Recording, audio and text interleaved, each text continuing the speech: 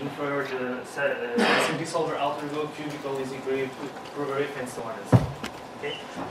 One important point here to note is that we don't seek to make any competition against existing OCaml libraries like batteries, car, or there's even the standard OCaml library, right? This is yet another OCaml library, okay, where it has the benefit of being verified. So we are expecting some overlap of code and certain algorithms with existing libraries.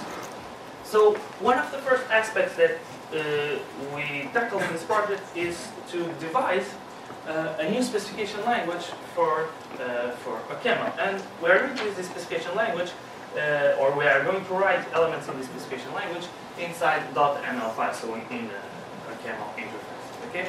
And this formal specification language will be something like GML for the Java language and ACSL for the C language, in particular because we don't fix a particular tool to read and to treat this specification elements. And the idea is to use this specification language to give some proof dimension, let's call it like that, to the types and the function types that we declared in these interface files. But we want to keep writing informal comments in normal English inside these interface files so that users can ignore the specification to understand what the functions are doing. I mean, because it's just, as I said, another library, and some of our users are not going to be proof experts, so they can safely ignore the specification and still understand the behavior of the function. But on the other hand, we also want the specification to be as simple as possible to be easily understood by a regular user of our library. Okay? Even though he or she may not be a specialist in program proving, he can understand what we wrote in the specification and what we proved about this particular function. Okay, so we chose to write mostly of our specification elements in first-order logic because we believe it's normally easier for a human to understand, but there are still some elements of higher-order logic as I'll show you. From the implementation side, the .ml files, we keep the regular code. No proof elements, no specification at all inside these files, just regular OCaml. Okay, this is an example of such use of the specification language. It's the vector.ml file, which is the interface for resizable arrays. Okay.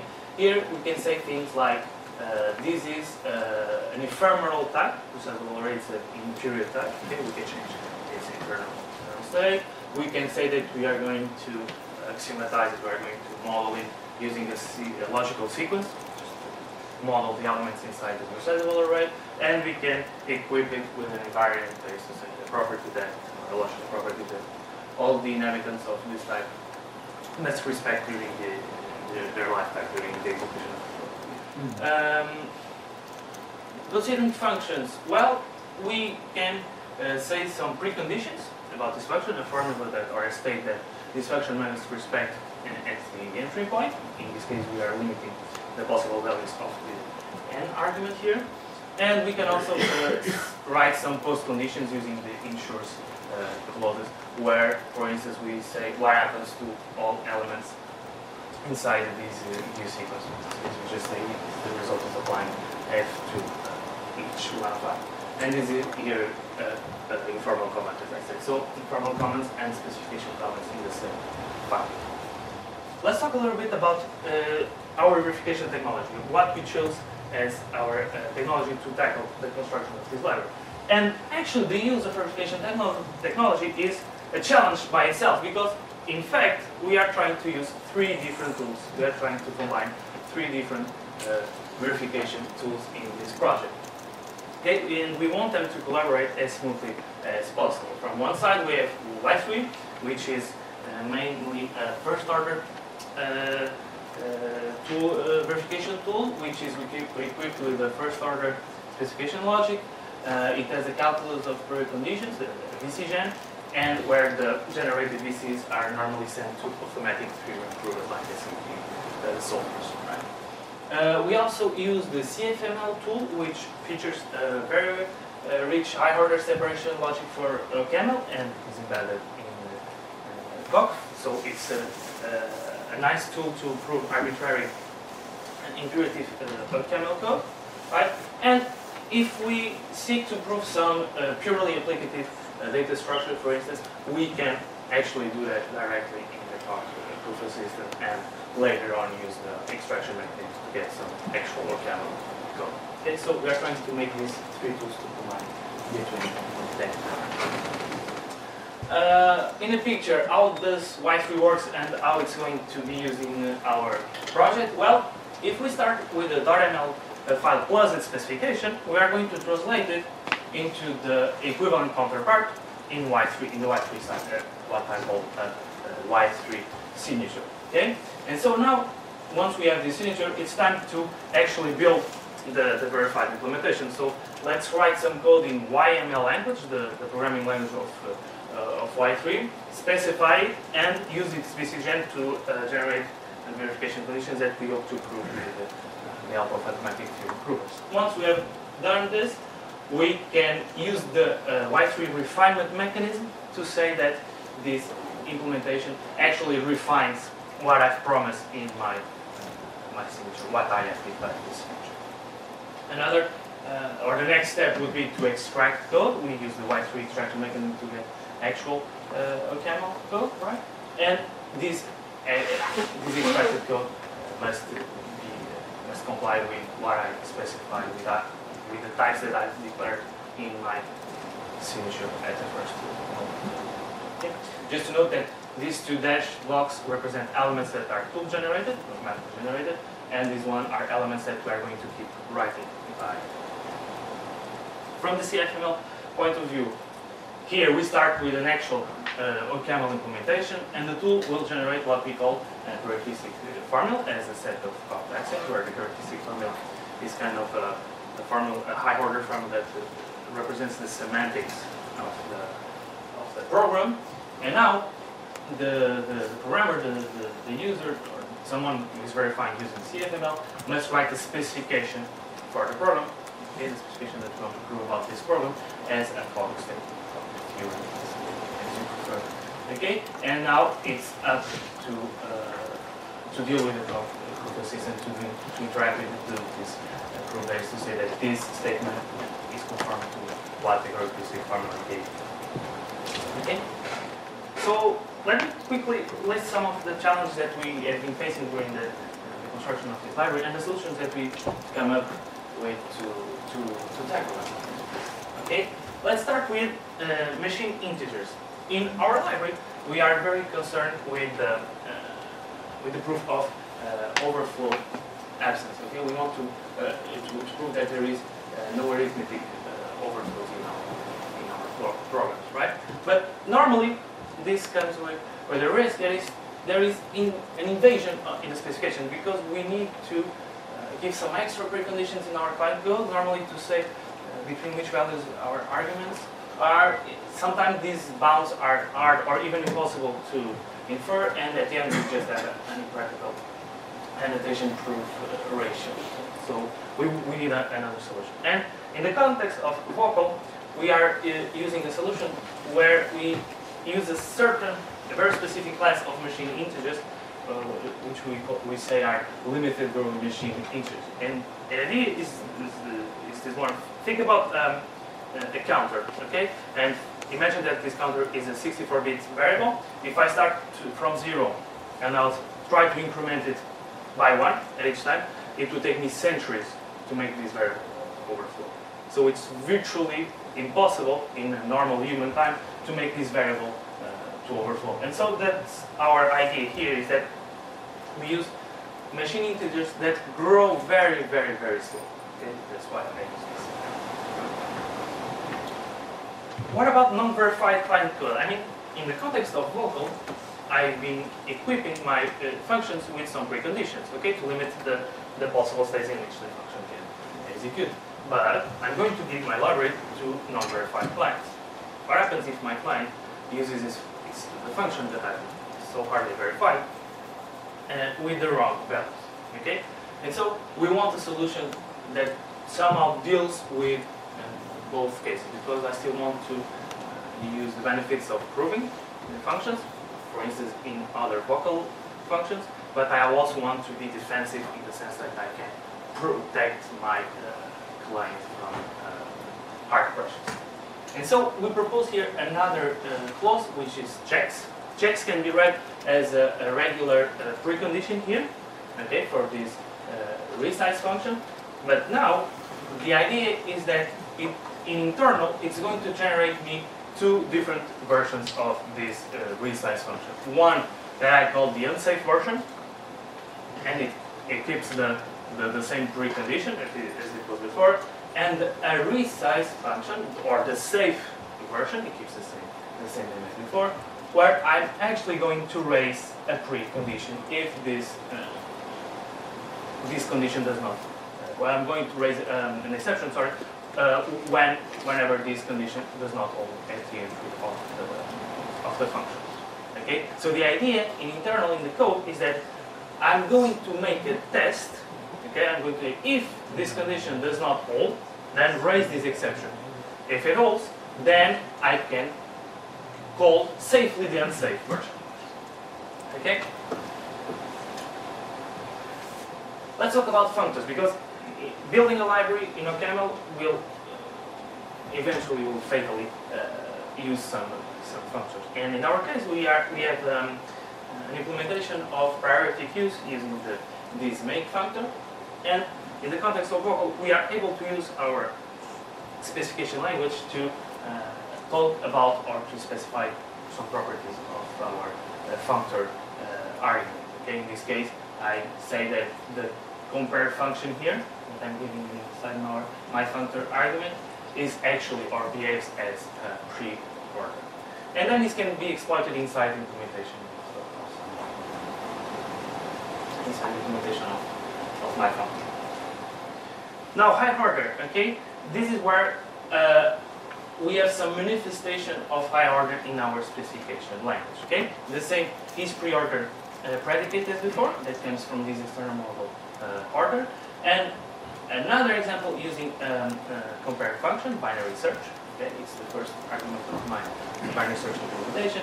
And here, this is pre-order takes this CMP function as argument, so it's a second. We can say it's a second order predicate. Okay, but I believe it's still simple for a human to understand what we are doing here.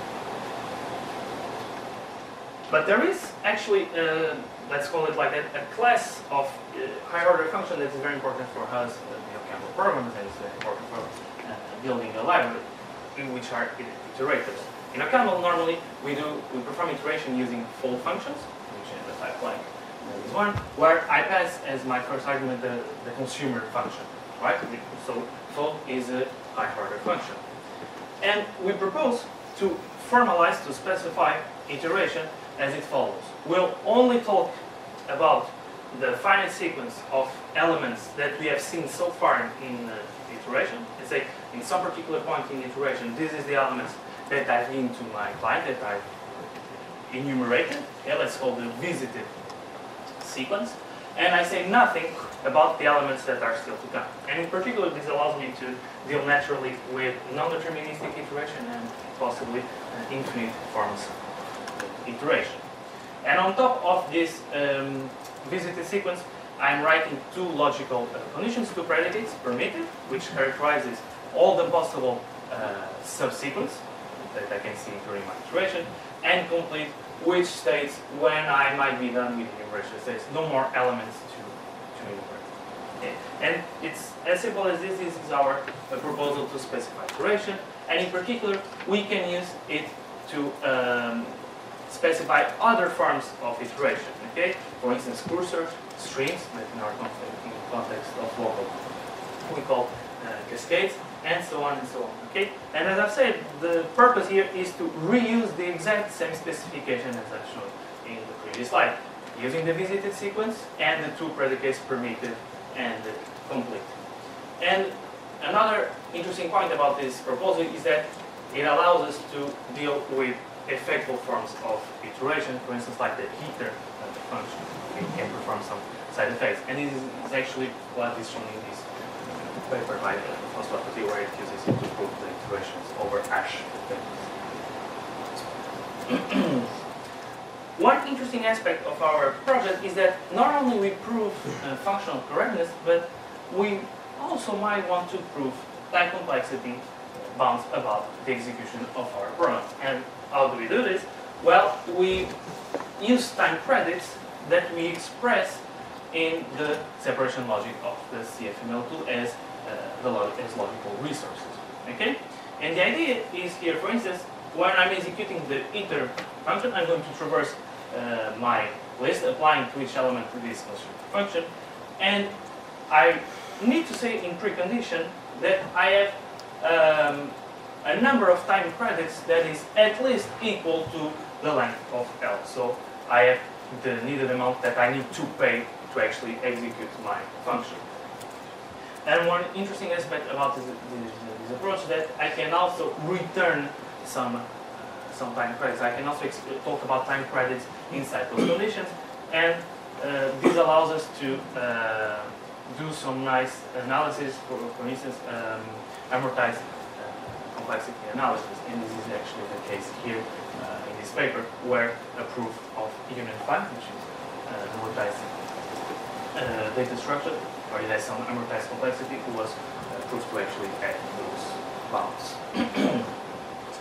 Well, now that I've shown you the challenge that we have faced and somehow we have resolved, we have solutions for them, mutable state is actually a problem for us. Or at least it gives us some nice problems, some nice problems. For instance, if we have an append function in our vector model, what happens if we try to apply twice the same argument? Okay, if my argument here, the two arguments are actually the same structure. Okay, so for now we assume these two to be disjoint, so these two to be different resizable arrays. Another interesting point about mutable state would be containers where the actual elements are mutable. Okay, and for now we keep with pure elements. These are limitations for now, but it's part of our research program, of course, to try to keep on investigating and realizing these conditions in the future. Very quickly, and to conclude, some statistics about the modules that are part of the library now, the module that we have approved so far. Okay, this represents line of OCaml code, line of specification in terms of our specification language, the number of generated VCs, if it is the case that this module was proved using Y3, or the lines of code, in terms of program specification codes, so that were written to. Right, we have hash tables implementation, resizable arrays, priority queues as parent gives, zipper structure for lists, and some array operations. So these are the 5 modules that so far are part of our local lab. Well, as some perspectives, we wanted to build a logical, let's say, or a mathematical library that can be shared between Y3 and CFML. For instance, when I've shown you the order, the history order predicate that came from the order module, we want those mathematical models to be shared between these two tools, and we want to use COC as our middle agent, let's call it like that. Okay, so that both Y3 and CFML can understand what we wrote in COC and can share these definitions, these mathematical definitions. We want to keep extending and documenting the specification language. Okay, of course we want to prove and add more models to our library, and we hope, this is the big hope for now, we hope to very soon make the first release of the library. So taking home message is that this is a library for the community. This is a library that we want to be used by OCaml programmers. So we want to make a call to suggestion, right? If you have some models that you think could be part of the vocal, some models that you use and you think it would be nice to have verified versions of those implementations, please feel free to suggest them to us. We would be glad to hear your suggestions and to include them in our vocal library. So that's it. Thank you.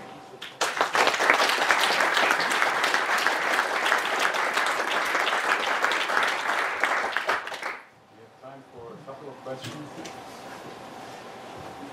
So you mentioned impact on COC and ICFP and other tools. How do you see this? Could you elaborate on how do you see this work? Well, once we have a stable library, once we have done our release, we hope that maybe the COC developers will use our library inside their own development. Right? For instance, there is we've talked about proving the cycle detection algorithm of COC to be part of our library, and so maybe the COC developers can use the verified version that we must supply.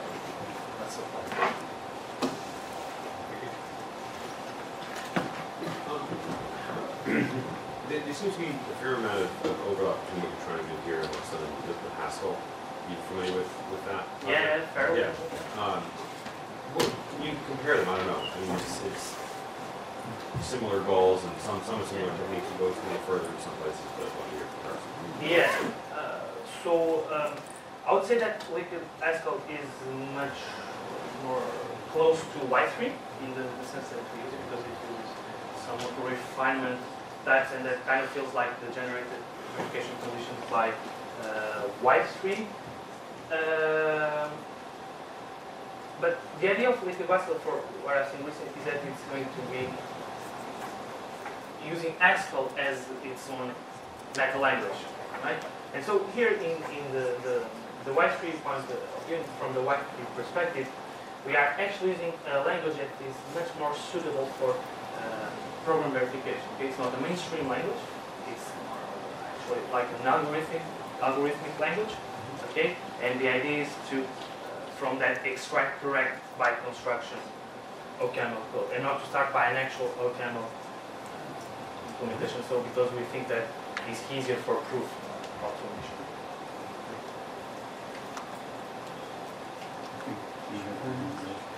From a sort of tool support point of view, did you consider using attributes to store the specifications rather than just your own special comments? Because then they would sort of be available, I guess, in the syntax tree with more structure, and then other people could maybe use them if they later to support. Okay, yeah, it's true. No, we are not considering it.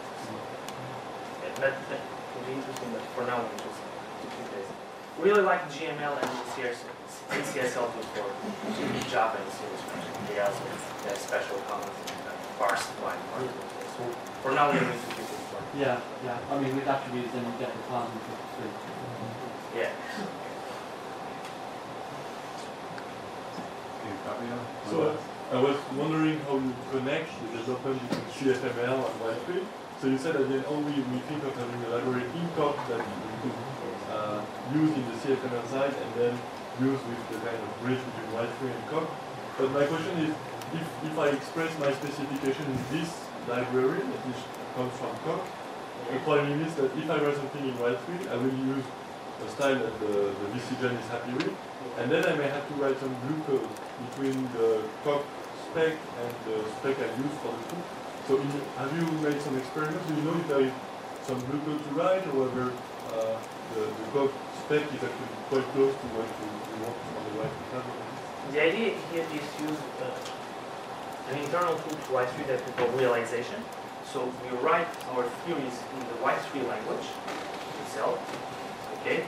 And so then we have to automatically translate them to a COC file.